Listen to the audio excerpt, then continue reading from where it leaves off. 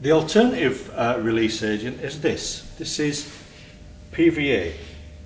It's a solution of PVA in alcohol, so once again it's flammable. Not particularly, it's got the hazard sign on there, it's no more flammable than petrol and all the rest. This release agent forms a film. You spread it on in its liquid form and the alcohol evaporates to leave behind a continuous film of PVA. It's deliberately coloured blue so that you can see where it's been. I'll just pour some out for you so you can see its consistency.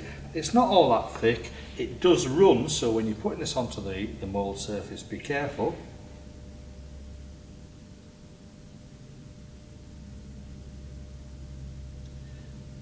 And of course the blue colour enables you to see if you've missed any areas. That's why it's tinted. This release agent is very reliable. If you get a continuous film of this over the mould surface, then resin will not stick to it. It also has the advantage that it's water soluble, so at the end, when you've separated the object from the mould, this will just wipe off with water. Or if you're really in trouble and the two things seem to have stuck together, if you can just prise a small gap there, if you can get water down between the mould and the item you've moulded, then the water will slowly dissolve the PVA and work its way through by capillary action, and hopefully you'll be able to get a release that way. Now, you can in fact use both.